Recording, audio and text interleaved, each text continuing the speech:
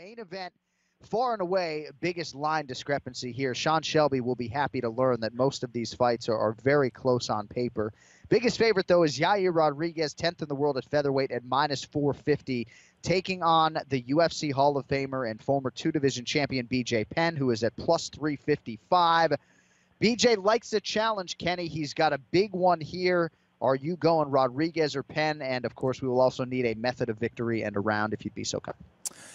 You know what? I'm still waiting to kind of get on that Yair Rodriguez train. I'm not on it yet, and I think that Yair is it's overinflated. You know, the fact that he's this big of a favorite against BJ Penn.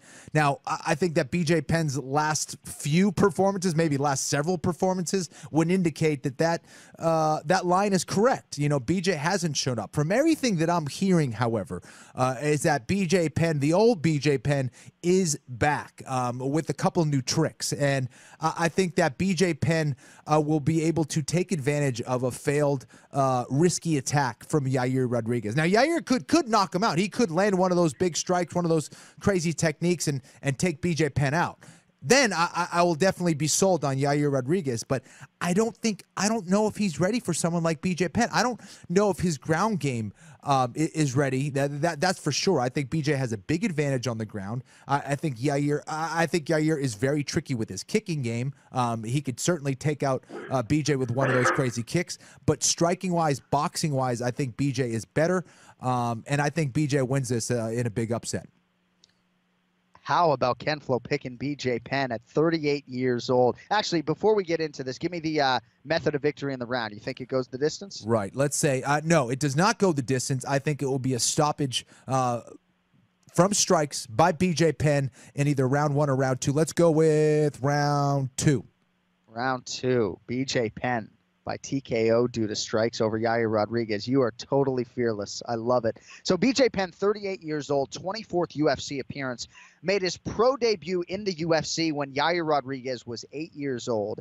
Rodriguez has won 8 in a row, and I got a chance to call Rodriguez's last fight against Alex Caceres a main event, and so I'm on board at this point. That fight went the distance. I think this is a special, special fighter.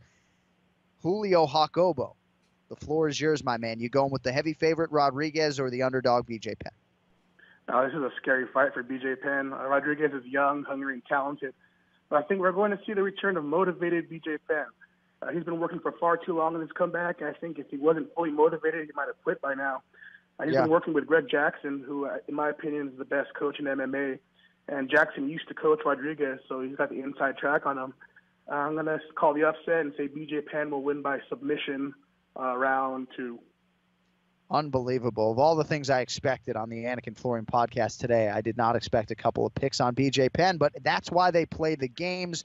I guess my last visual of BJ Penn is 2.5 years ago, completely upright against Frankie Edgar, just listless as could be in there. But I think you bring up good points, both of you guys. Julio talking about the motivation. That certainly seems to be there. It all plays out for you Sunday night on FS1. Julio Jacobo, man, feel better. Thanks for the time today. We'll talk to you in a few weeks, all right? Thanks a lot. As a reminder, everybody follow me at Boom on the Bench on Twitter. I just started a production company. We're making some films, going to throw some MMA films in there once in a while. It's 5B Films 1 on Twitter, 5B Films on Instagram and Facebook. Nice. Ken Flo's day rate is like 4K, so don't get any ideas. Oh, I'm coming for you, Kenny. You're going to be in one of my films one day. You got it. All right, thank you. That does it for the main event challenge. We'll update the standings next week. And, of course, you are incentivized here to pick underdogs, so maybe that's why we get a couple of BJ Penn plays. But you both seem pretty convicted on BJ Penn, not only to beat Yair Rodriguez.